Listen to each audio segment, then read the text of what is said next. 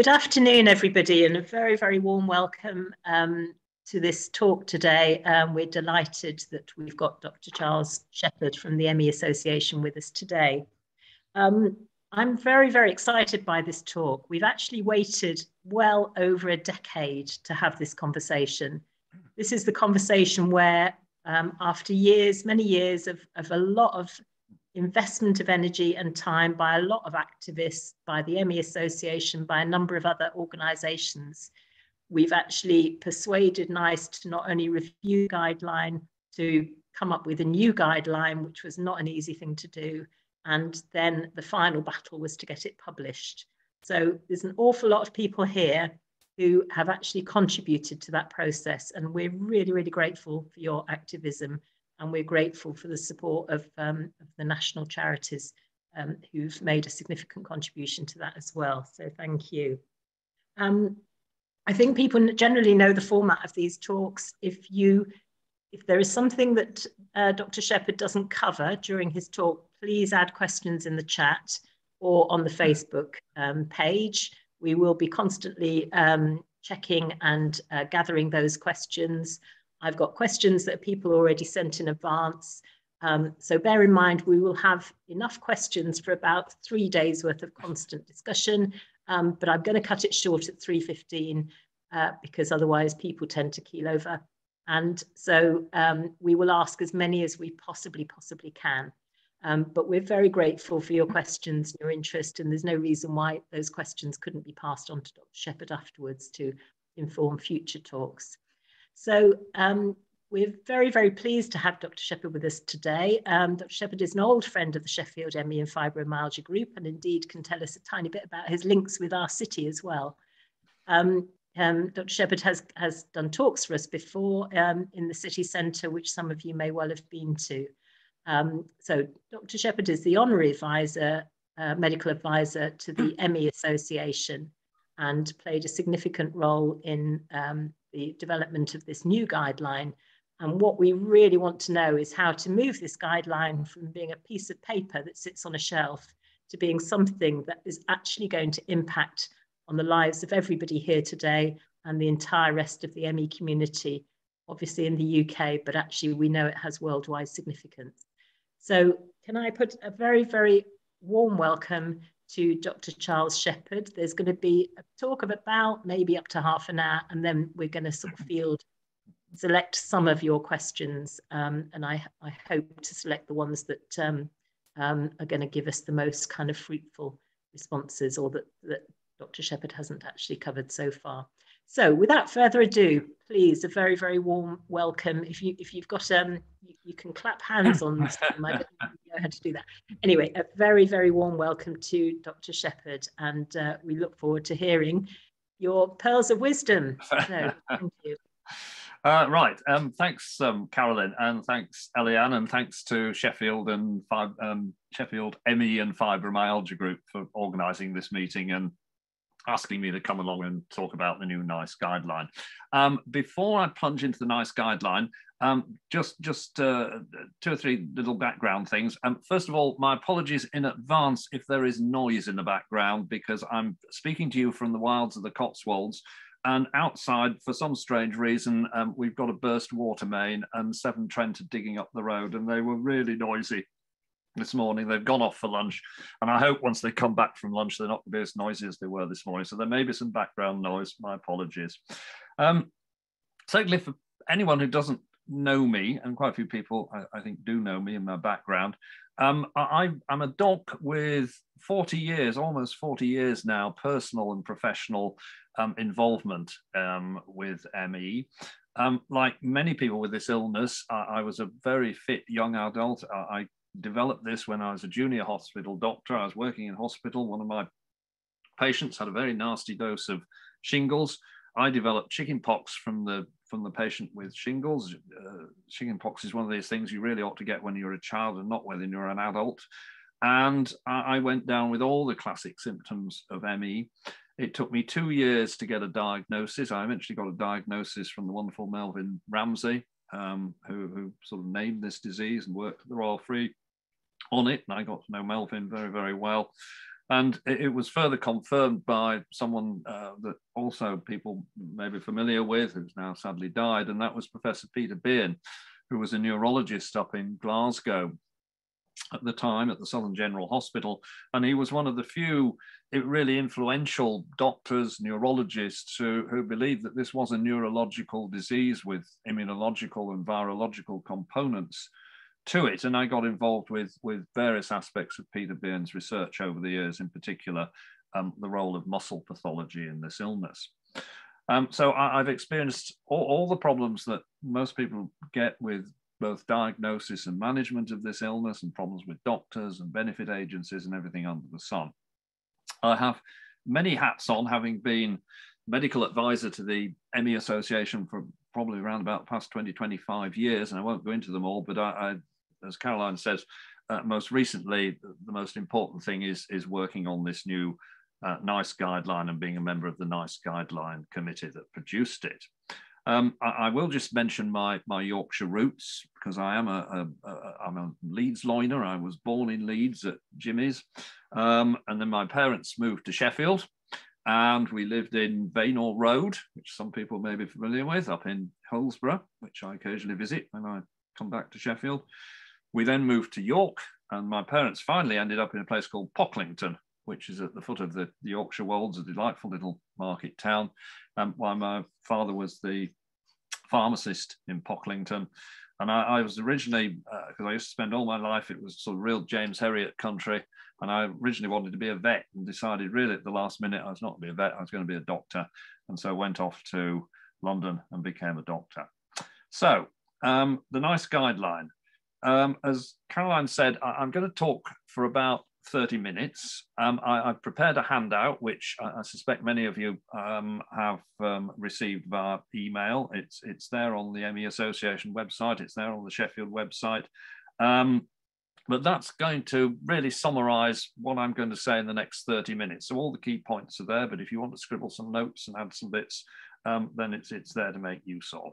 I'm also flagged up on the handout. You may be aware of it. I'll just flag it up here so people can hopefully see it. I've produced for the MEA a sort of mini guide, a summary to the NICE guideline. It's what have we got? It's about a 28-page document, as opposed to the full NICE guideline, which is 87 pages and contains quite a lot of stuff that people don't really want to know. So that's quite a nice, useful summary of what is in the NICE guideline. You can download it free from the ME Association website, and it does actually look very nice in paper. We've printed it off in very nice, good quality paper.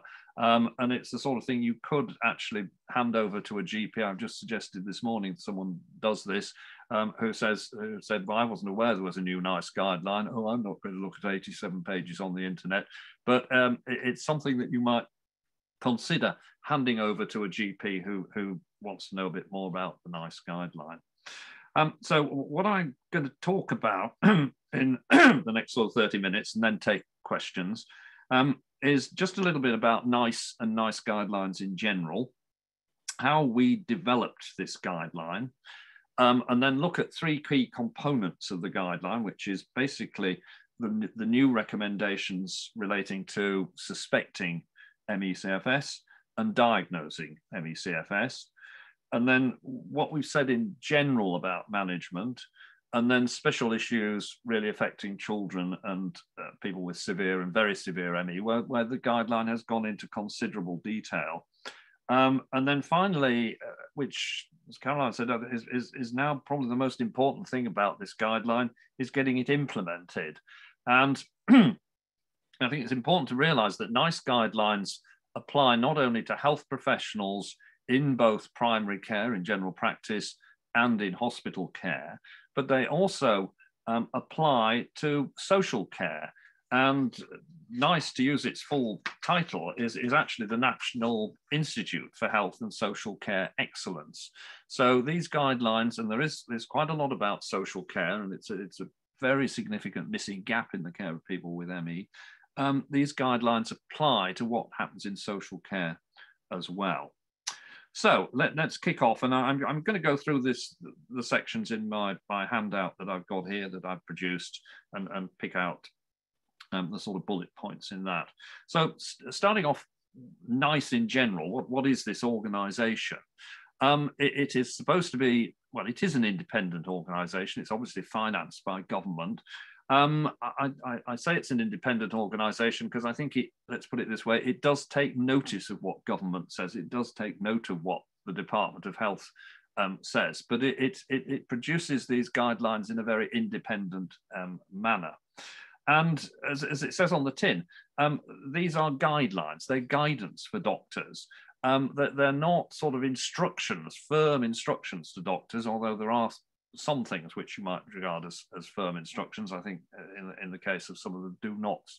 But they are guidance to health professionals who can still use their professional judgment. And this is, I think, particularly relevant in things that the NICE guideline does not actually recommend in the way of, let's say, drug treatments for certain symptoms. Because if the evidence wasn't there from clinical trials for, let's say, using something like a low dose of amitriptyline, tricyclic antidepressant to help with pain or sleep disturbance, because the NICE guideline doesn't specifically recommend that, it doesn't mean that the doctor can't prescribe a low dose of amitriptyline for pain. On the other hand, where it says do not use, do not offer, and there are some very specific do not offers in this guideline, in particular, obviously the main change from the previous guideline is do not offer graded exercise therapy. Do not offer lightning process is another one that we put in. And I think doctors would be in a very difficult position if they decided to, let's say, recommend graded exercise therapy or the lightning process to a patient with ME, and that patient then that resulted in not only no effective treatment, but it actually it made them worse, had some sort of harmful effect. Then, having disregarded what a NICE guideline said and recommended something that the NICE guideline said do not use, would put that doctor in a very difficult legal position. And I think they might well find themselves with a negligence suit if someone came to harm as a result of not following a do not recommendation. So these are guidelines for health professionals. And the other thing is with the NICE process, the guidelines cover diagnosis and management. NICE does not delve into the cause of a condition. So we did not spend 3 years looking at all the research papers, looking at muscle immunology, infection, neurology, and whatever, as to what might be causing ME. We did have some peripheral discussions on that. But what the guideline committee does, in the case of any guideline, is to look at the evidence that is there from published evidence, from experts, from patients on issues relating to diagnosis and management. And it comes up with this, if you looked at the guideline, it's very bullet point orientated. So it produces lots and lots of different little topics and then produces bullet point recommendations and points on all these different subjects. Now, NICE has become a vast organization. It now has over 400 guidelines in publication. It takes 3 years to actually produce a new guideline. And guidelines, of course, start to become out of date. So guidelines have got to be reviewed. Sometimes guidelines have got to be changed completely. So there's an awful lot of work going on. And this means that once NICE has produced a guideline on a topic, like it's done with ME/CFS, then that tends to be left there. It's on the shelf. NICE, the committee disbands. It's no longer active. It's no longer looking at problems that there may be in relation to the guideline. There is a certain amount of work goes on in the initial stages, and I'm involved with that at the moment, on implementing the recommendations. But the prime focus of NICE is to produce this guideline, and then it leaves it to the commissioners and everyone else to get on and implement it. There is a movement now, and maybe this will happen with the ME/CFS guideline, having learnt some painful lessons, I think, from the way this whole issue has been handled. And we've now got, of course, conditions like long COVID and COVID. So there is a move towards producing living guidelines, because the process of producing a guideline, has happened with the original NICE guideline back in 2007, is that you have a guideline and it sits there for 10, 15 years unchanged. And this is clearly an unsatisfactory progress position in conditions where you're making progress with both research and treatment. So maybe with the ME/CFS guideline, we will have an extent of living guidelines as things hopefully progress with research into the cause and treatment of the condition, as is occurring with the NICE guideline on long COVID that's been produced. Now, I'm conscious that we have a lot of people from all over the UK, not just everyone from Sheffield and Yorkshire. So I will just point out that in addition to NICE guidelines applying in England, they also apply in Wales and Northern Ireland, and to some extent the Channel Islands.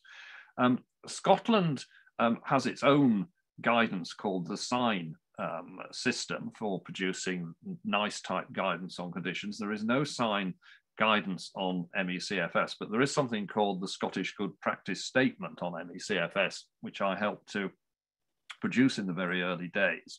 And that is now really becoming rather outdated. It was published in, I think, 2010. And at the moment, it looks as though NHS Scotland may be making use of the NICE guideline as well, but we haven't got any firm information on that. Very briefly, going back to the first guideline that NICE produced, the 2007 guideline, which was really based on a largely psychosocial model of causation and produced a great deal of controversy. We always, at the MEA, regarded it as being unfit for purpose. It recommended very little else apart from graded exercise and CBT. And of course, these things were recommended as actual treatments for the underlying disease process, because the idea was that you had abnormal illness beliefs and behaviors. So CBT was recommended to deal with that. And then you become inactive and deconditioned. So graded exercise would sort that out. And of course, it didn't work. These were not effective treatments for the condition. And certainly in the case of graded exercise, they were harmful. And the opposition really from the patient community, as everyone knows, and the charity sector was tremendous and consistent. And we fought for many, many years to try and get these guidelines, this original 2000 guideline reviewed and changed completely. But there was great resistance from the powers that be at NICE that did that. And I must pay tribute really to two people here who got this process moving. One is the Countess of Mar, who's a long-standing supporter of people with ME, has now retired from the House of Lords. She's still our patron at the ME Association. And a chap called Professor Mark Baker, who was a top person at NICE. And we had several meetings at the House of Lords with Councillor Marr and Professor Mark Baker to discuss the 2007 guideline. And Mark Baker actually got it. He realised that this guideline was not fit for purpose and needed changing. So those were two people who were very instrumental in getting us a new guideline. And I think the final thing that changed NICE's view, and I don't think they'd ever had a petition that large demanding a new guideline on the subject, was that we organised a petition asking for a new NICE guideline. It got over 15,000 signatures. And so in 2018, NICE gave in and said, right, okay, we won't actually review the guideline. We will take notice of what people are saying, and we will produce a totally new guideline. So the motion was, things were set in motion in 2018 to have a totally new guideline. As I say, these things take 3 years to produce. So the first thing is having scope meetings to decide what is going to go in the guideline, appointing a committee. And in this case, we had 16 health professionals. So we had a range of disciplines within that grouping. So there were physicians, people from diet, occupational health, physiotherapy, psychology. Interestingly enough, no psychiatrist on this committee, but we did have a psychologist. And then we had a group of physicians who, to be fair to say, had a spectrum of views about causation and management of this illness. Some, but not all, were from the specialist referral services that already exist. And then, unusually for a NICE guideline, we had 5 patient representatives, one of whom was a carer for someone with ME. We also had a person with really quite severe ME on this group. NICE guidelines normally, I think, only have 3 patient representatives, but NICE acknowledged this was a very almost unique guideline they were dealing with, and a patient community that was very upset with the guideline that was there. So that was good of NICE, and I must pay tribute to all the patient representatives, because they really worked so hard on the workload that was there. We had a really good chair called Dr. Peter Bowery, who's a consultant paediatrician from Leicester. Peter had no previous sort of experience or really anything to do with ME/CFS, so he came in with a very neutral position, and I think chaired what at times were very difficult discussions and decision-making processes in an excellent manner. And we were also lucky to have Baroness Elora Finlay as deputy chair of the group. Elora is a consultant in palliative care down in Wales, but she's also a very powerful political figure in that she's a deputy speaker in the House of Lords. So it's a very interesting group of people to work with over a period of 3 years. So to produce the information in the new guideline and the recommendations in the new guideline, the committee had I think about 30 meetings over a period of just over 3 years. And before the pandemic, these were face-to-face meetings in London. We would sit round in a large room for sometimes a whole day, going through our discussions, and then round the table would be all these people, these experts from NICE in different aspects of analysis of clinical research findings, economic findings, and everything else that we wanted to have further information advice on. So the committee spent a period of, as I say, around about 3 years, reviewing all the evidence, and this amounts to thousands of pages of information that was prepared by NICE, all the information from the clinical trials that have been carried out into any form of treatment, whether it's drug treatment, non-drug treatment like CBT, graded exercise, any form of treatment trial that we considered was worth reviewing was reviewed. And we used a system called the grade system, which I won't go into. We had a series of medical experts who came along and gave presentations. We had people like Professor Jonathan Edwards, Dr. Nina Muirhead, Dr. Keith Geraghty, who came along and gave presentations in their own particular area of expertise. We had evidence from the charities, we had evidence from the stakeholders, we had patient evidence as well. So a whole pile of evidence that we sat through and considered.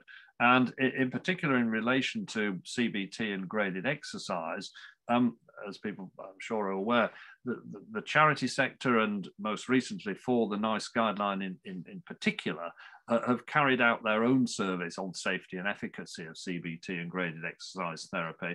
And Forward ME group of charities produced a very comprehensive set of information from quite a big number of people who responded to their survey on CBT and graded exercise, and that was carried out right at the very beginning of the NICE guideline committee, and that confirmed the findings of many previous surveys, which was that CBT wasn't an effective form of treatment, and that graded exercise therapy, probably more than half of people who went through that form of therapy, was actually making people worse, and that most people found pacing was the most acceptable form of activity management for this condition. So all these different strands of evidence were discussed, taken into account, and of course the members of the committee then had their own personal experiences of either personally having this illness or dealing with patients with this illness, and over the course of time we then formulated all these recommendations that are in the guideline on diagnosis and management. The bottom line from this very careful review of all the research evidence, particularly the clinical trials looking at treatments, was, and this is extremely disappointing, because I think if you tot it up, we're talking about millions of pounds over the past 20, 30 years have been spent on clinical trials, which to use the terminology of NICE, turned out in a very thorough objective review of what was done in these clinical trials. These clinical trials were all low or very low quality. And that applied right across the board. It wasn't just for CBT graded exercise, it was for drug interventions as well. So at the end of the day, we had to come to this rather disappointing conclusion that we do not have a safe and effective treatment for the underlying disease process in ME/CFS, whatever that is. However, there is still a great deal that we can do in the way of helping, supporting, and helping people to manage the symptoms, sometimes with drug treatments, which can be effective. But we don't have a drug treatment at the moment that is an effective treatment for this illness. So at the final bit to the development of this process is what then happened. And we finally produced a draft which went out for public, went into the public domain in November 2020. You may remember having a look at it. It was there for everyone to have a look at. And that was a sort of, it wasn't the final draft, but it was a sort of final version of what we wanted the new guideline to say. And there was an enormous amount of stakeholder response to this. And that, along with the pandemic, caused a further delay in getting this guideline published. But things did move along. We obviously had to have further meetings to discuss what was in the stakeholder responses. The guideline was then fiddled with, various changes were made. And there were a lot of difficult discussions during this period of time. But then we ended up with what was supposed to be the final guideline. And then, further spanners in the works occurred. Although the entire committee in relation to the draft, the November 2020 draft, the entire committee approved that guideline. When we got to the point where the further stakeholder comments had been considered and the further version of the guideline had been produced, and we're getting now into sort of mid 2021, 3 members of the committee resigned. And in addition to this, I was actually asked to step down from the guideline committee because I was finding myself with my other ME Association hat on, trying to defend what was basically in the guideline, which was the removal of graded exercise therapy and the downgrading of cognitive behavior therapy. And that was not something I was supposed to be doing while I was a member of the committee. So I had to stand down from the committee at that point. And as people may recall, we then had the position of the Royal Colleges, the Royal College of Physicians, the Royal College of Psychiatrists, the Royal College of Paediatrics and Child Health, all weighing in and saying, we don't like these changes that are there, we can't support this guideline. And NICE found themselves, I don't think it's a unique position, but it's fairly unique. It's not something they normally find themselves in with a guideline. They had a guideline that they wanted to publish, and they really did want to publish this guideline in the form that it was then. But they had this really quite strong opposition from very powerful people within the medical establishment. So what was then decided was that we would have this roundtable meeting in October 2021, where everyone was brought together. It was chaired very admirably by a very distinguished physician called Dame Carol Black. And we spent the afternoon debating all these concerns from the Royal Colleges. NICE went away. There were some tweaks made, some clarifications to the guideline, but no changes really in any substance in the recommendation. And NICE decided that they would then go ahead and publish the guideline, which they did in October 2021. And I think it's fair to say that despite the continually opposition or disagreements from some of the Royal Colleges, it has been well received by the patient community. It is not a perfect guideline because it is a consensus guideline. It's recommendations that have been made from a group of people who don't always share the same views on things, and that's not easy to bring together. But as I say, Peter Barry, I think that did this extremely well. We didn't. I don't think we had to vote on anything. So we all, you know, with things like this, we came to some compromises. There are things in there that I am disappointed with. There are areas where I think we should have said more, done more. But overall, to try and get a consensus document that we could get through NICE, that NICE would want to approve, that even with the grudging disapproval of the Royal Colleges, we can get the services to approve as well. I think we have achieved that. So the final bit of what I want to say is really just try and cover some of the key points that are in the guideline.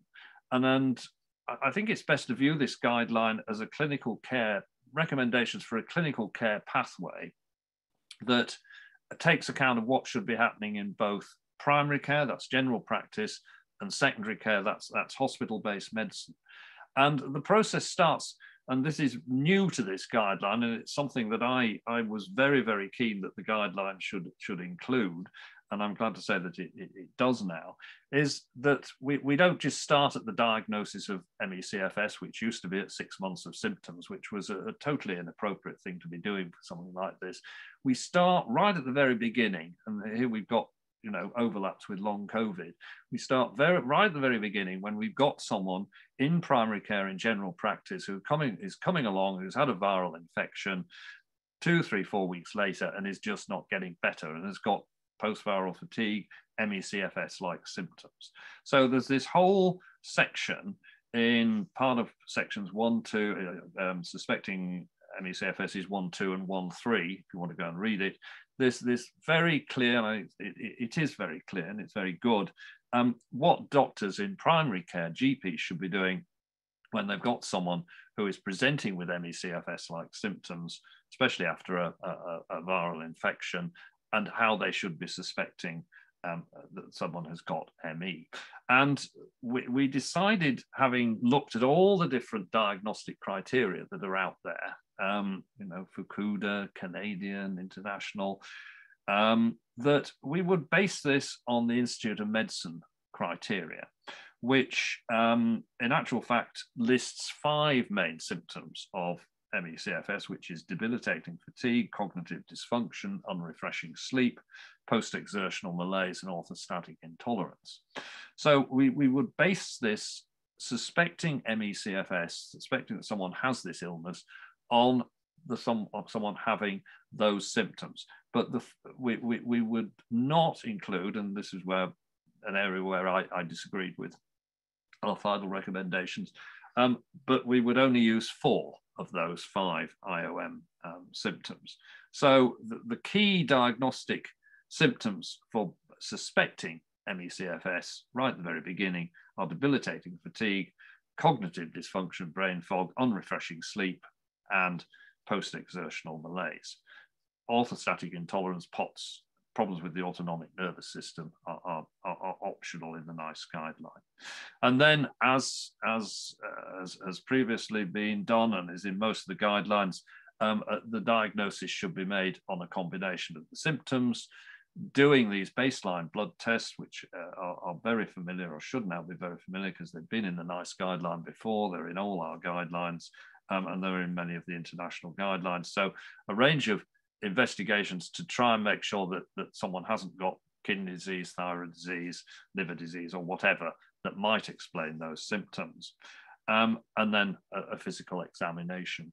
And then most important of all, management advice during those very early stages, which is based on the fact that people should be living within their energy envelope, very careful and cautious activity and energy management, largely based on what we would call for pacing. So what I would say would be very sensible advice for the very, very early stages. And then most important of all, in the final bit of this suspecting and diagnosing ME/CFS, is the fact that, and this is a very specific recommendation, and this is very important in relation to implementation of these guidelines, that once someone has had symptoms, these symptoms for 3 months, they should then be referred on to a specialist team or referral service to, 1, confirm the diagnosis, and the development of a plan and a written program of care and management of that particular patient. And this means, and I'll come back to it when we just talk about implementation at the end, this of course means that where there is no existing ME/CFS service, and this is particularly applicable to many parts of Scotland, Wales, Northern Ireland, health service providers, clinical commissioning groups, etc., health boards, are really under and I think it's almost a legal obligation now to provide a service for people, because they can't just no longer turn around and say, well, we haven't got a service for these people, because NICE is making it very clear that there should be a service for these people. And there is a box, and this is in my handout here, and you can go to the NICE guideline, and there is a box there on what a specialist referral service or team should consist of.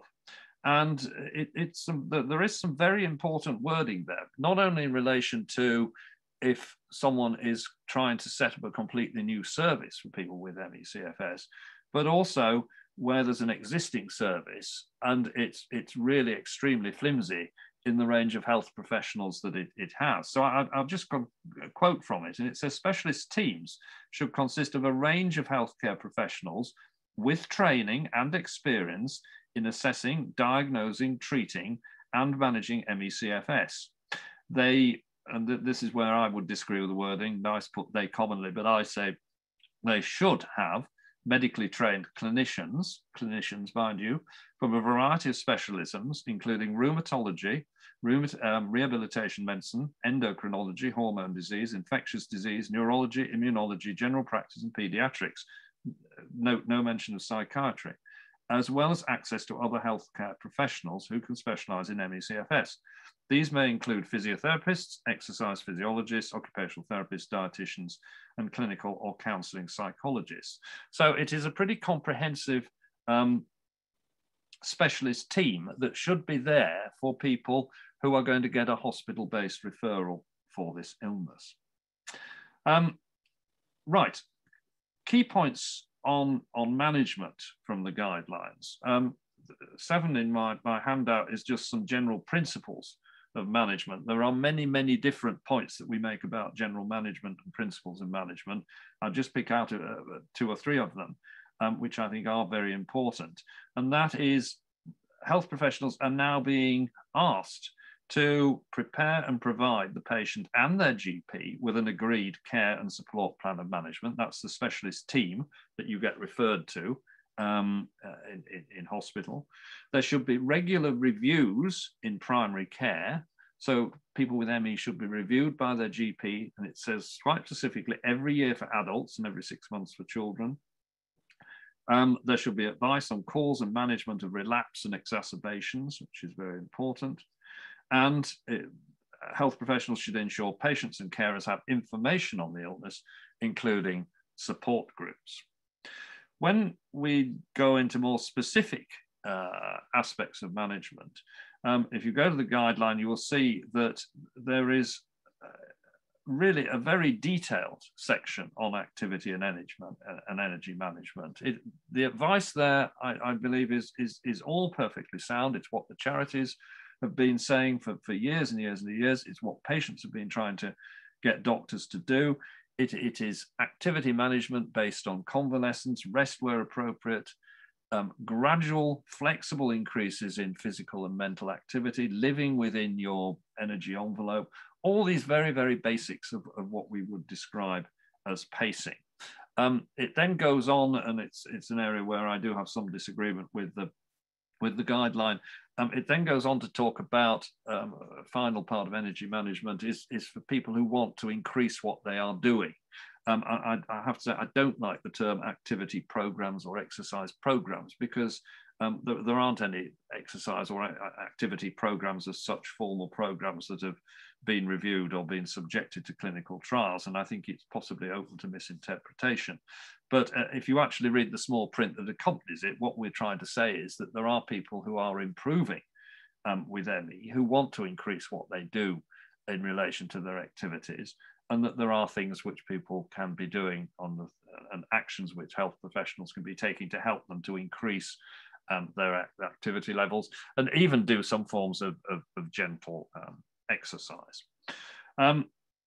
One area of the guideline that I find disappointing, but this is not something that is unique to this guideline, unfortunately, it's the way NICE operates, is that I think we should have provided more information and guidance on the management of individual symptoms. I think it is too flimsy in that respect, and this is partly or largely due to the fact that if you take a symptom like headache or pain or sleep disturbance or whatever, when you're producing a NICE guideline, unless you've got specific evidence in relation to the management of pain in ME, which is not out there in the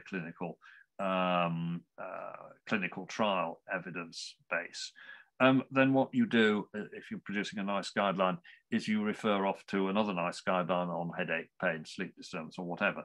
And while the advice there can be very helpful and very relevant, it's not always specific enough to people with ME/CFS to make it really useful. And I think that's probably where this NICE guideline falls down, particularly in relation to what we did in the Chief Medical Officer's Working Group report, which actually went into symptom management in a lot more helpful and detailed way. I mean, of course, the charities like the MEA produce detailed management on symptoms, but I think this is really something that NICE should have been doing. CBT, as you were picked up, is still in there. It has been, I think the word is downgraded, so it's no longer recommended as a treatment for ME. And it is something there that obviously, and I don't have any problem with this, can be used as a form of psychological support for people who are finding it very difficult to cope with an illness like this. It may or may not be helpful to people, but it's not a treatment for ME, and it's not something that should be, forced on people or highly recommended unless it's been properly discussed with the patient. As I've already mentioned, we've got do not offer graded exercise, do not offer the lightning process. We spent quite a lot of time looking at the evidence for the lightning process and concluded that it was just not there to place in the guideline. If you're familiar with the 2007 guideline, there were actually quite a lot of things, specific treatments like vitamins and tests and whatever that were not recommended or do not offer, and those have largely come out. So I can't remember them all off the top of my head, but it is less prescriptive in what doctors should not do. I think antiviral treatments was one of the things. Although we're not recommending antiviral treatments in ME/CFS, it's no longer saying you cannot prescribe an antiviral treatment, you cannot prescribe, or you should not prescribe an immunotherapy.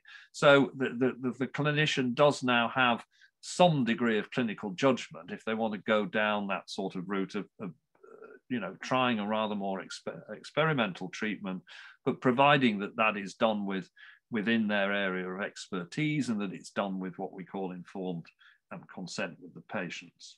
Interestingly, melatonin, I never could quite understand why melatonin crept into the 2007 guideline as a possible treatment for sleep disturbance, but my own view is that melatonin can be very helpful sometimes for sleep disturbance, but it actually got a positive recommendation in the 2000 guideline for children, providing it was okayed by a paediatrician. But it was rather odd because there wasn't really any sound clinical evidence to support that recommendation.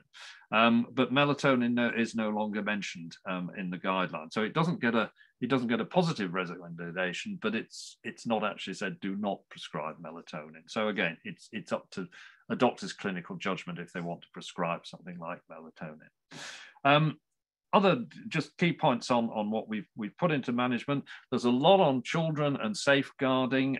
We're very fortunate in having some real expertise, particularly a chap called Tony Crouch, who's a social worker who was on the guideline committee. So I think we've made some strong recommendations, hopefully, which are going to avoid inappropriate childcare proceedings and social workers rushing off and deciding that children have got factitious illnesses or Munchausen by proxy or whatever.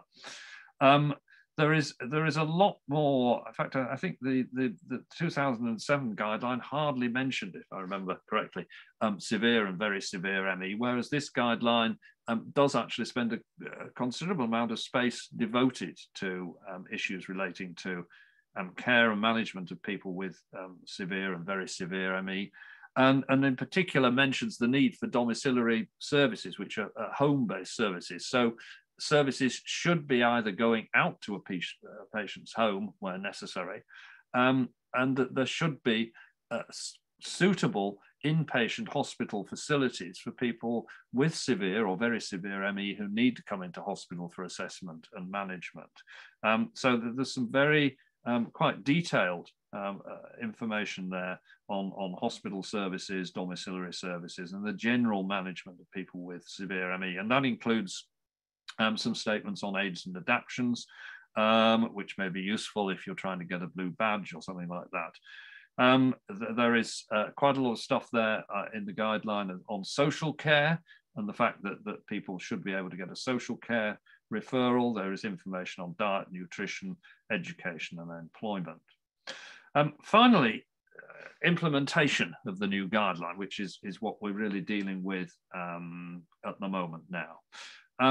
As I said earlier, the role of NICE is to produce these guidelines and not see them implemented on a sort of day-to-day ongoing basis. They do have an implementation team. I'm currently working with some people on that, on what's called an implementation statement, which will go out to health service providers and give them further guidance on what they should be doing in relation to implementing the guideline. But there aren't people at NICE who sort of sit there in an office monitoring how a guideline on ME/CFS is being implemented day by day, month by month, year by year, once it's been produced. NICE, if necessary, will go back, as I understand it, if there are problems with implementation of a guideline, and consider what might be done to help to improve the process. But there are clearly some big challenges ahead here in getting this guideline implemented. I think it'd be fair to say that there are still grumblings from people within the Royal Colleges. I don't think the Royal Colleges are happy, or at least the people who are not happy at the Royal Colleges, I don't think they're entirely happy with what is going on. I've had discussions with a group which you may be familiar with called BACME, which is the professional association for health professionals who work in the referral services. I have to say that these have been very constructive and helpful discussions. One of the people who's involved in this comes from Yorkshire, I think from York. And I found her input extremely helpful. So I think as far as the professional grouping is concerned that is involved with the referral services, they are in support of the guideline. They want to see the guideline implemented, and they want to work with charities, patients, to get the guideline implemented. There are people, however, and I know this from correspondence which I'm involved with or seen at the moment, and discussions with some of the existing services. There is a spectrum going on at the moment. From take one service in particular that we're involved with. I mean, this is an existing service that wants to reposition its current management program for people with ME/CFS.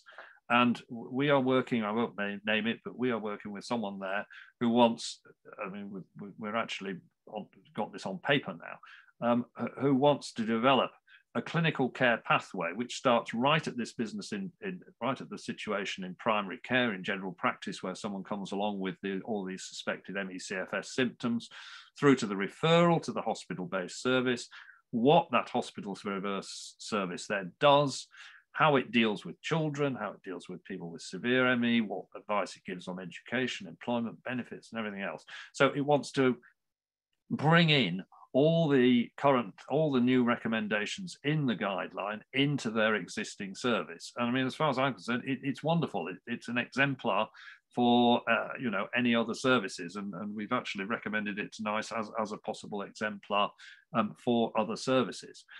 But I say at the other end of the spectrum, and you may have seen this, it's on our MEA website if you want to make use of it.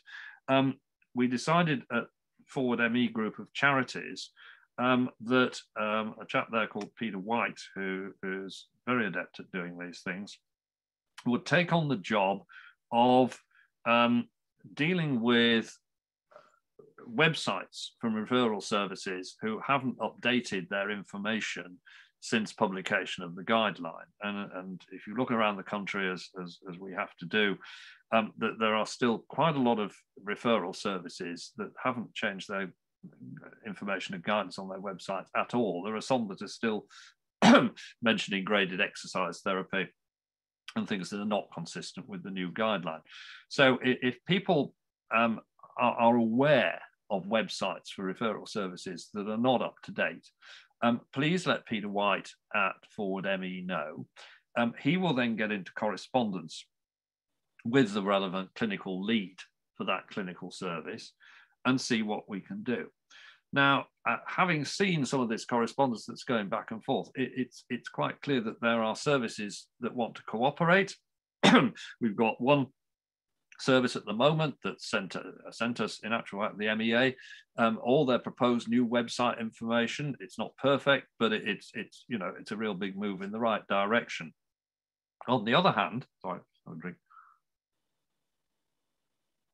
On the other hand, we've had correspondence back from some of these miscreant services and websites where it is clear that someone in charge there is still in the sort of Royal Colleges camp of not really wanting to move with what the NICE guideline is saying, particularly in relation to graded exercise.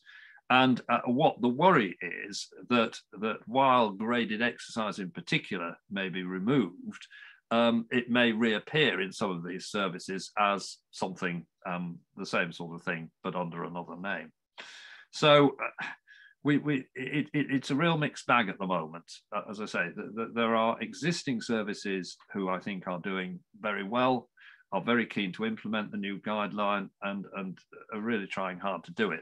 And their challenge probably is, in many cases, is both financial resources, because they're going to have to do things they weren't doing before, but probably even more important because of the strains from the pandemic that's putting on the health service, actually finding new staff who can come along and fill these positions that need to be filled. I mean, in particular, we very few services around the whole of the country for children and adolescents with ME/CFS. We're saying, just as with adults, that children and adolescents should then be referred at 3 months to a specialist service, and these services just do not exist at the moment.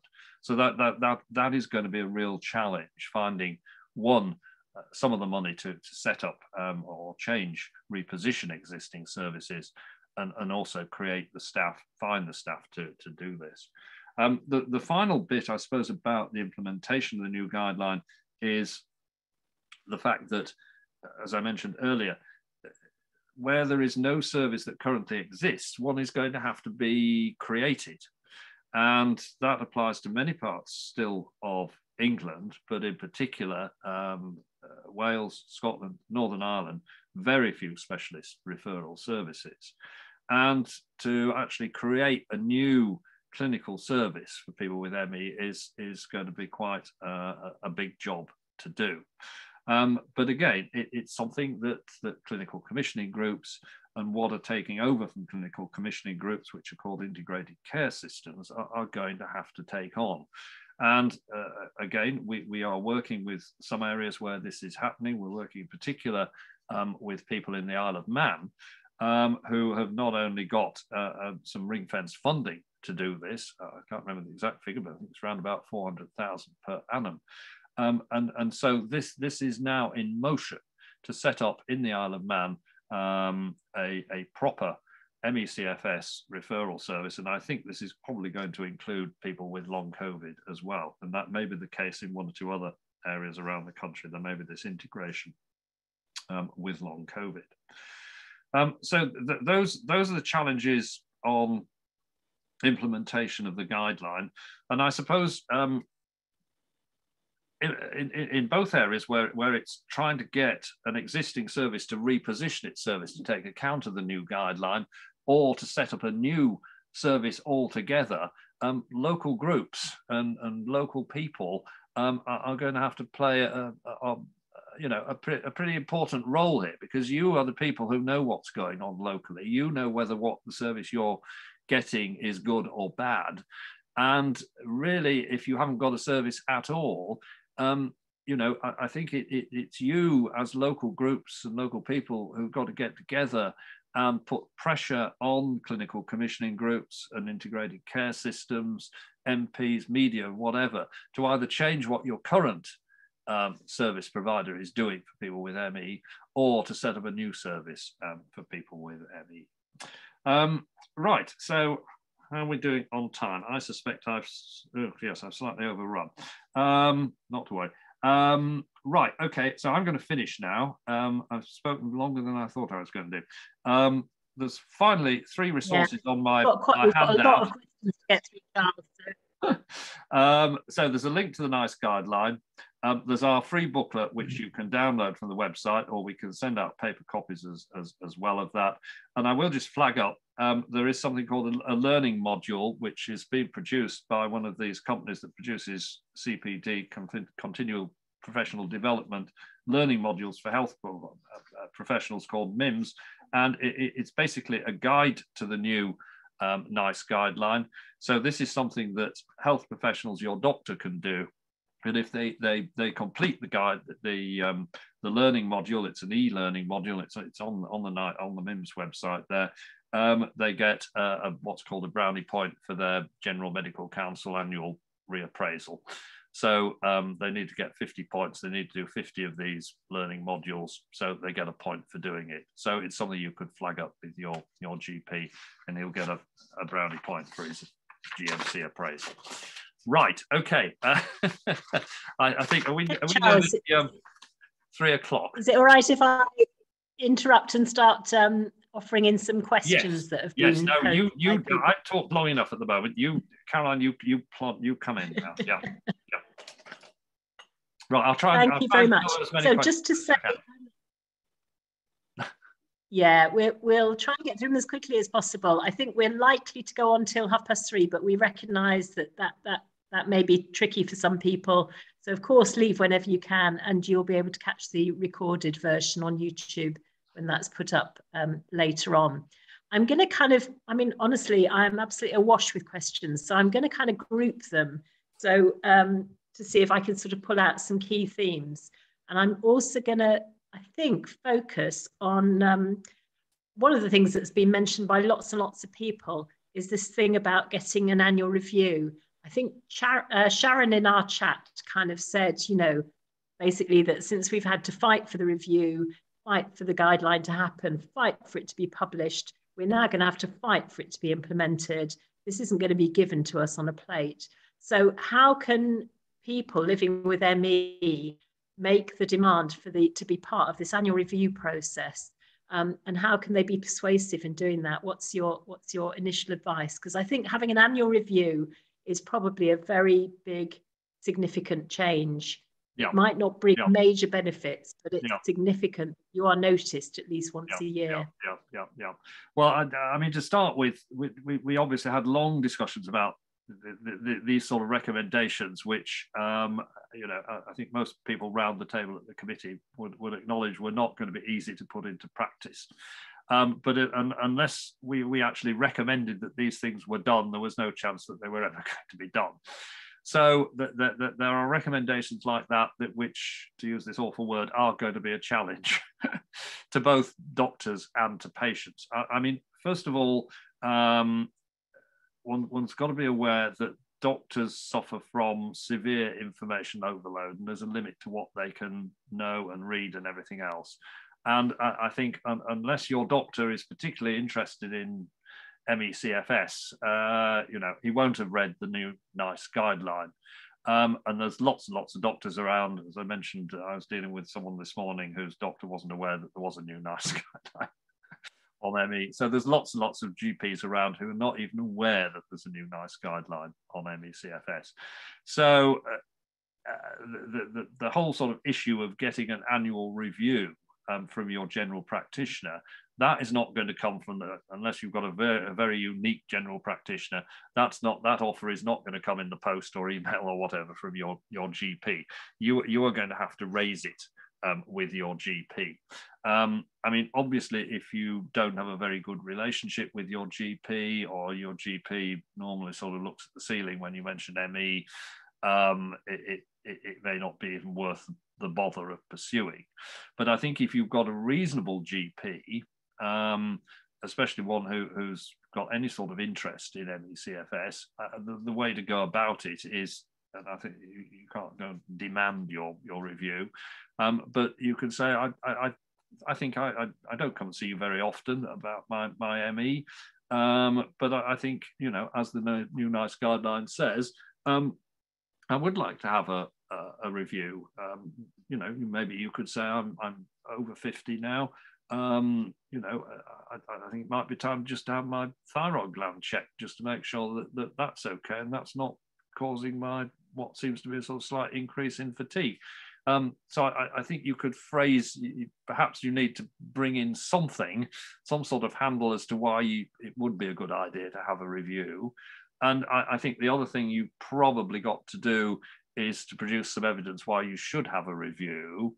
And as I said to the person this morning who raised this, I said that probably the best thing to do is because she's one of our members, so she's got a paper copy of this guide to the NICE guideline. It is to take that along to your GP and just diplomatically leave a copy there. And you could go to the page in this and say, it does actually say that we should have an annual review. I mean, at the end of the day, if you approach the subject diplomatically. Any template for Sorry? Is there any sort of template for what should happen in that review, or how to produce a care plan? Is there anything? No, there's NICE hasn't produced any templates as to what should, if you're so, I mean, it's a very good point. What should be in the review. There's no template. I think I'd have to go to the full guideline.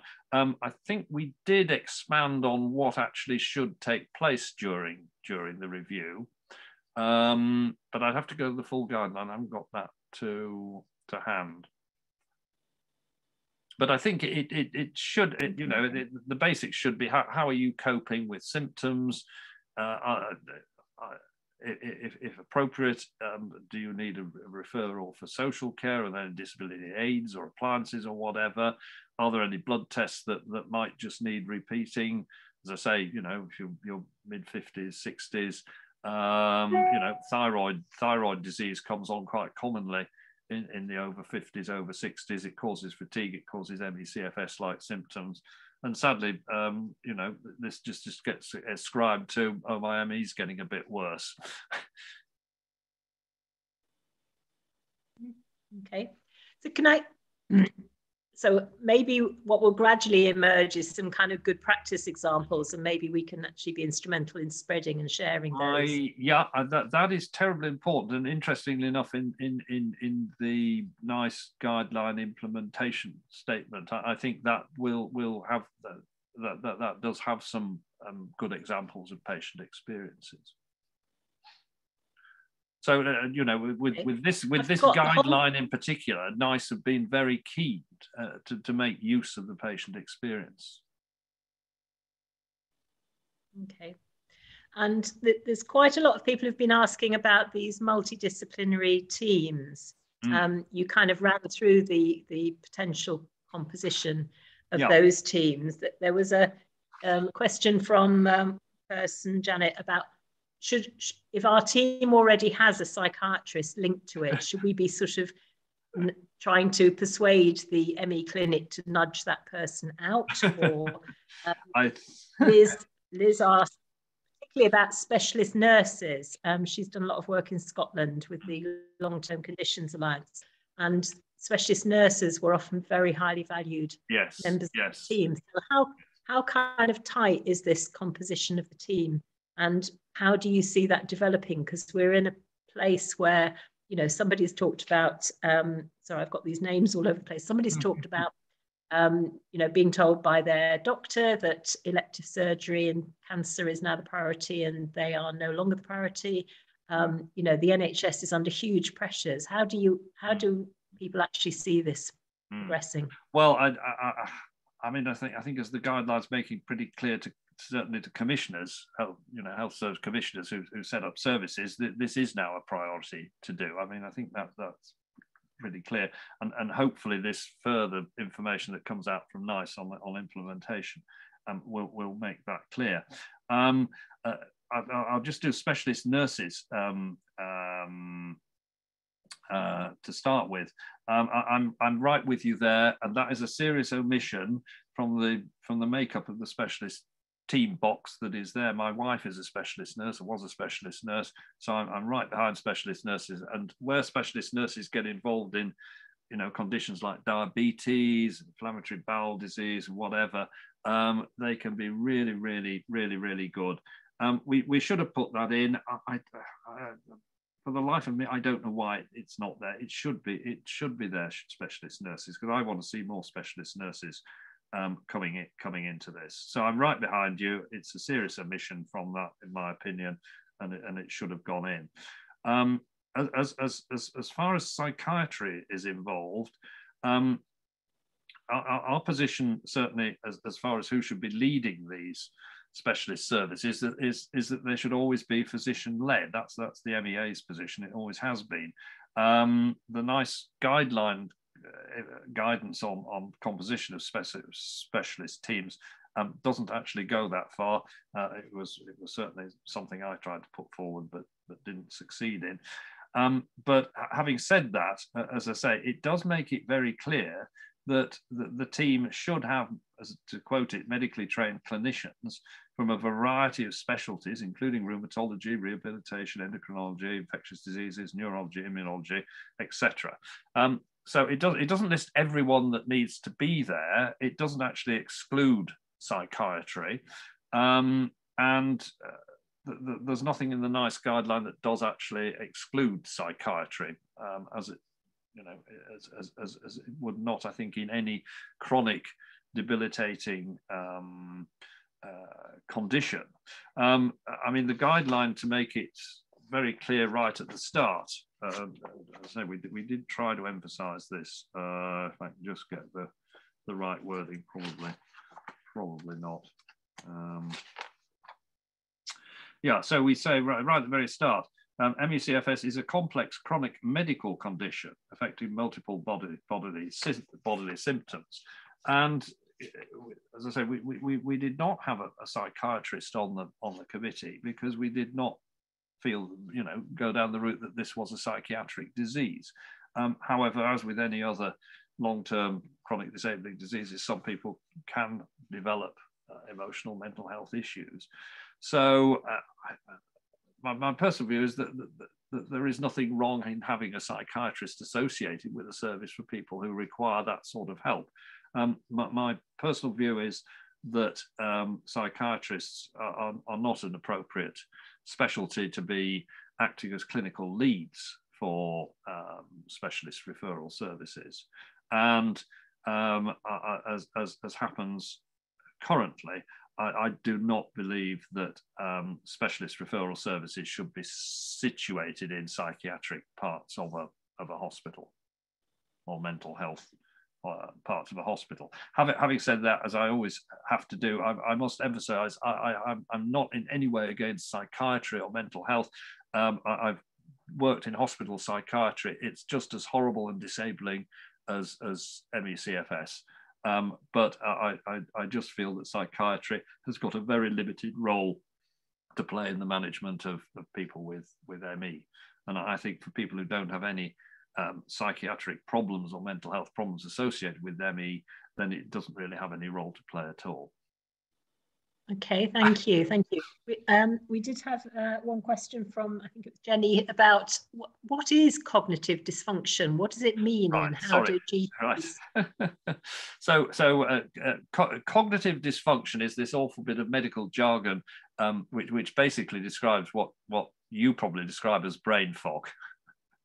So it's all these various problems relating to defective mental functioning. So it's problems with short-term memory and what we call working memory. So that's day-to-day memory. An important distinction as far as the memory part of it is that it's not affecting what we call longer-term memory from the past. If you're forgetting what you did in childhood and things like this from the past, then that's rather more worrying, and is not the sort of memory loss that occurs with ME. It's much more short-term memory. What you went to the kitchen to get, this sort of thing. It's your attention span, being able to concentrate on something for more than 5 or 10 minutes. As we all know, people with ME CFS find it increasingly difficult to concentrate on doing something as time goes on, and many people can't concentrate on something certainly hard for more than about 10-15 minutes, and then maybe after half an hour it becomes very, very difficult. It covers a range of different mental functioning problems. Another one is word finding abilities. You suddenly can't find the right word, or you mix up words. It's something called dysnomia. You say the wrong word when you're doing that. So it's word finding abilities. Information to, being able to store and retrieve information, short-term memory, concentration, attention spans. It's that sort of complex of things. And I mean, it is highly characteristic of ME/CFS. I mean, I would very much want to query a diagnosis of ME/CFS if someone didn't have brain fog or cognitive dysfunction. And of course, it's got this big overlap with long COVID, because almost everyone with long COVID has brain fog. And speaking to people with long COVID, it's pretty much the same as brain fog, cognitive dysfunction in ME. Okay, I'm aware that some people are needing to leave, and that's that's fine. I mean, yeah. I'm just going to carry on for about another 10 minutes. Yeah, that's fine. That's fine. Yeah. I think what you said about cognitive dysfunction and the understanding of it kind of leads on to questions from Shaz and Mark about the consistency right across the country. It just seems like the whole thing is a postcode lottery, was Shaz's description, or Mark was asking about how you can get kind of consistent diagnosis, because what happens to you and how you're dealt with just seems to vary even within a city, let alone up and down. Yeah. I mean, it's exactly right, and that of course there's no simple solution, because you've got so if you take England, you've got this postcode lottery of I would say most of the country has got some sort of service, but there's a very significant part of the country that still hasn't got a local service. And where you've got a local service, from feedback we get, it varies from really pretty good to, in some cases, really pretty bad. So you've got a real mixture of what the services are currently providing. And I mean, one of the things that I've been talking to back me about, and we want to continue this conversation, especially in light of what's now in the new NICE guideline, is that I think there should be a consistency of policy amongst the referral services as to what they are doing in relation to protocols for referral from general practice to who they will see, what then happens at the very initial assessment, what services they're going to provide, dietitian, occupational therapy, physiotherapy, etc., and how they're going to deal with activity management in particular. And I think this should be fairly, there's got to be some room for individual variation, but I think the basics should be pretty standardized across the country. So it doesn't matter whether you go to Leeds, to Liverpool, to Bristol, to Cardiff, to Exeter, or whatever, that you're going to get the same sort of advice on symptom management, energy management, the same sort of help with education, benefits, and whatever. And I mean, that does not happen at the moment. And I think we really now have got an opportunity to do that. The best way that this is going to be driven forward, I keep going back to this organisation Back Me, is I think the lead to a certain extent has to come from the professional organisation that's involved with the referral. And I think, we've mentioned templates, I think a couple of occasions now. I think you could have templates, exemplars. As I've said, I have suggested to NICE that the clinical care pathway that has been developed, or is being developed by this trust that we're working with at the moment, my feeling is that the way it is going, it could be an exemplar for many other services. Mm-hmm.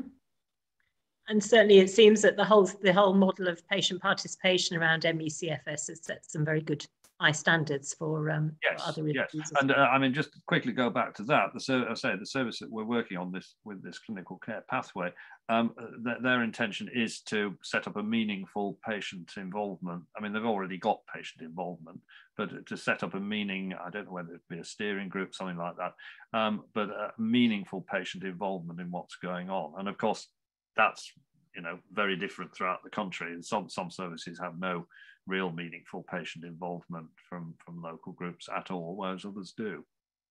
Okay. I don't know. Can I ask you a question? I mean, what happens in Sheffield? In Sheffield, I think we've got some GP practices who appear to have a lot of patients with ME/CFS. The referrals to our local clinic are not evenly spread across the city. I don't know what that tells us quite. We've got a local clinic which is led by an occupational therapist. I don't know whether she's here. Hello, Anne, if you are. Who we've been working recently collaboratively with in terms of trying to get out more information about all the groups and services that our charity offers. And also with a view to try to seek funding for something which is a bit more like the specialist nurse service, but we haven't quite got there yet. And that will be a joint project if we did, also linked up with the university. Basically, the local clinic, which is still under the Health and Social Care Trust, which is in fact the Mental Health Trust, so probably not correctly located. It offers a whole series of kind of group programs and short programs. So what people experience just through the service design is something that lots of people today have talked about in the chat, which is this revolving door. So if you manage to get your diagnosis from your GP, and if you are referred to the ME clinic for that diagnosis to be confirmed, and you might get onto a pacing program or similar, but basically after the 6 weeks, you're then discharged. And to most people, that feels like abandonment. So I think, the clinic does a bit. It's now taking referrals for people with fatigue-related symptoms from long COVID. So its referrals have gone up dramatically, of course, because we told them 2 years ago. And we all knew, didn't we? But the government didn't. And so there is this just whole kind of revolving door issue, which is like you then go back to your GP who doesn't really have anything else to do, fobs you off a few times. And then if you're lucky, you might get a second referral to the same service to receive something you've already had. And, your situation might be deteriorating, or at worst, you get dismissed or you get labelled with anxiety, or, other people might well add lots and lots of other stories about that. But, your whole kind of identity gets questioned, really. Your ability to judge your own levels of health and illness get questioned. So it would be, the whole thing needs to change. As we know, there is something fundamentally stigmatized and discriminatory that is absolutely unacceptable for people living with these long-term conditions. I could go on for another hour as well, but I won't. So I'm just going to come back to an interesting question from Hannah, which is the guideline talks about, it talks about self-monitoring, and it links self-monitoring to the kind of energy levels that are going up and down, all the rest of it. And Hannah asks, given that the evidence base around self-monitoring is more linked to the CBT model, what actually is the purpose of self-monitoring? What would patients expect to get from it? Why is that a useful thing to do? Right. Okay. I think this is one of these things which it's going to help some people, and it's not going to be helpful to others. And I think, if I'm right, we didn't bring this in. Or did we? I can't remember now without looking at it. But I mean, just to take one perhaps practical aspect of this, some people find it very helpful to get a pulse measuring device, activator or whatever, to measure their pulse or their number of steps that they've done during the day, etc., etc. Some sort of a objective measurement of self-monitoring activity, and they find that helpful. Other people, and I would put myself in this category, don't find that sort of self-monitoring particularly helpful at all, and don't make use of it. So I think it's one of these things where it's not a rigid recommendation, or in my view, it's not a rigid recommendation. If you find self-monitoring of symptoms, self-monitoring using various practical devices that you may want to make use of helpful, then that's fine. But otherwise, I think it is very much an individual thing. I mean, the other thing you could do with self-monitoring, of course, is that you can, which people do. We've actually produced one. It's up on our website at the moment. We've produced a sort of self-monitoring, as it were, diary that you can keep. So just on a day-to-day basis, you could score your overall function out of 10 or something. If that's helpful to you, fine. It may be of very limited value, I think, if you take that sort of stuff along to the doctor, though. I suspect it's not going to alter your management. So I may not be giving a terribly helpful answer, because I'm a bit ambivalent about self-monitoring. Interesting. Just on a very personal level, we've had some success by keeping, using a Fitbit and counting numbers of steps, and you can clearly see some days it goes up, some days it goes down. You can start to link some of that, but it's just that the GP likes things that are graphs and data rather than some do. Yes. Yep. So that had a little bit of extra kind of power. Yeah. There's on a completely different aspect that has been mentioned, that there is something in the guideline about employment related assessment, and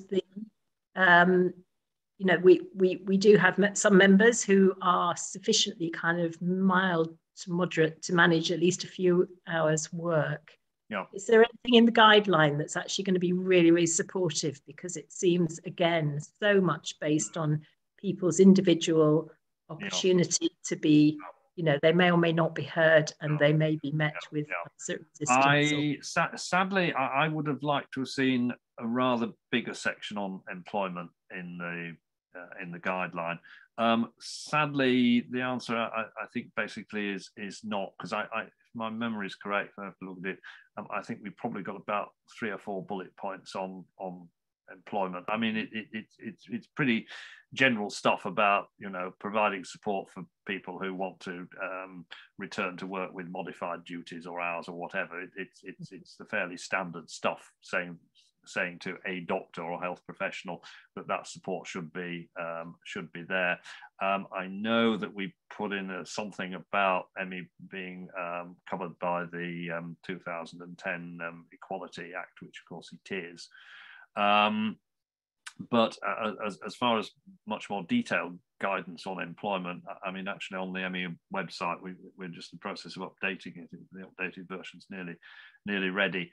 There is quite a comprehensive, about 10-page booklet covering all issues relating to employment, and the sort of legal side of it has been written by our employment solicitor. So that's, you know, duties of an employer who's employing someone with ME/CFS, even issues relating to whether you can sack them for being off sick.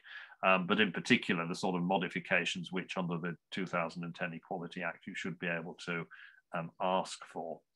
There's a lot of employment related stuff. As I say, it is very briefly mentioned in the guideline. In my opinion, it should have been rather more comprehensive. As I say, we've got a very comprehensive booklet on employment, and we do have an employment solicitor who's willing to give half an hour's pro bono free advice to people who are in employment disputes.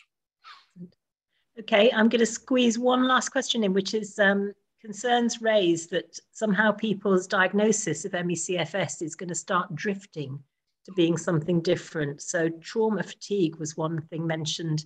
FND is another thing that gets mentioned a lot.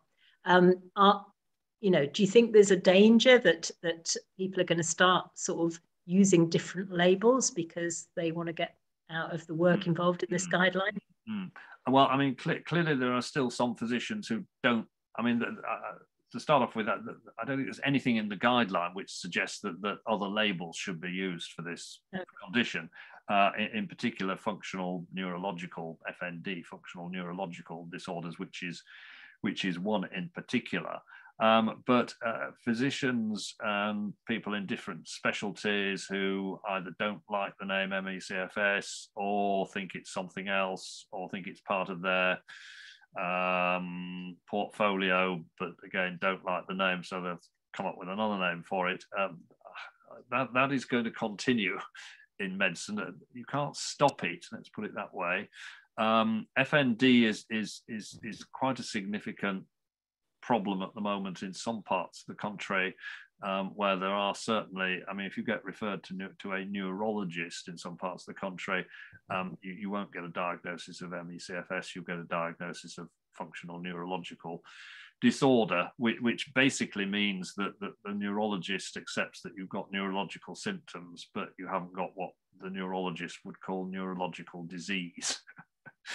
So you have what they then describe as a functional neurological disorder. That's been it. In a way, it's almost it's a sort of medical jargon, polite way of saying you've got neurological symptoms, but they're largely psychological.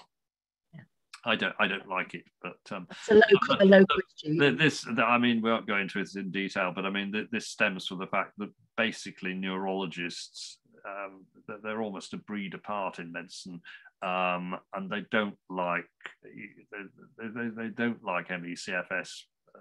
Most of them don't like dealing with patients with ME/CFS.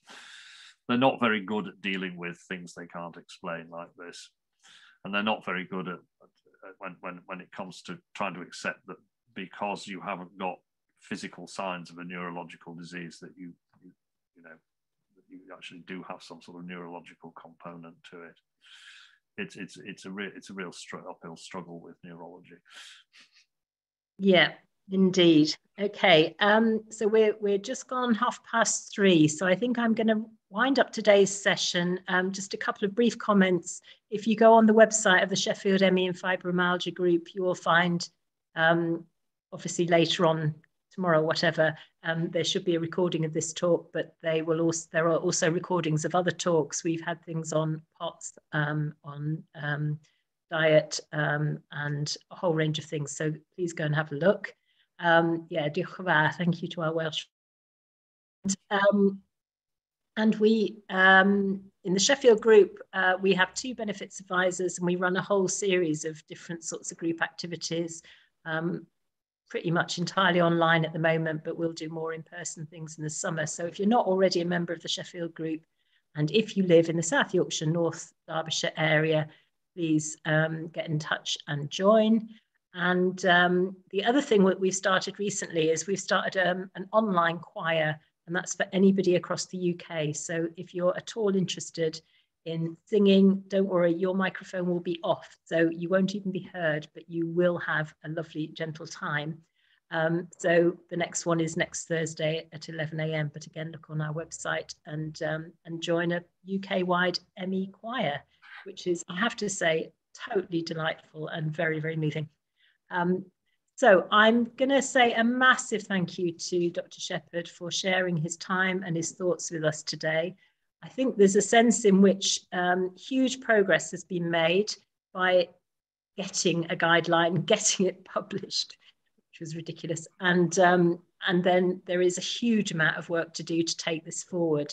If there are people, particularly local to us, who would like to be part of that campaign to get the NICE guidelines implemented as best as we can make it happen in our local area, please just send an email to info@, and we will convene a meeting and actually look to take this forward.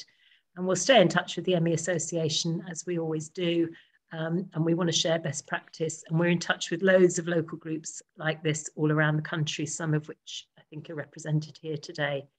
So big thank you to Eliane and Simon from the Sheffield group for supporting me today with all the behind the scenes tech.